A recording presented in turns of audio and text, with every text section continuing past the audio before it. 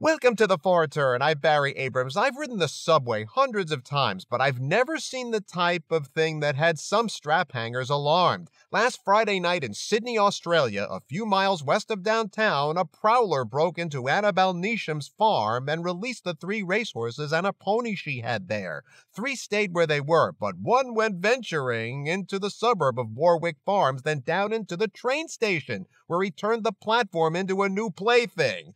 The thoroughbred trotted along the yellow rubber mat on the edge. Thank goodness he didn't slip down onto the track. He re-emerged in the parking lot where Neesham and others grabbed him, and slowly and carefully the group of them walked him back. Annabelle Neesham reports the horse appeared to be unharmed. No word on who it was that let him out. I've seen some strange occurrences on mass transit, but only this horse reached the platform without paying, without a doubt.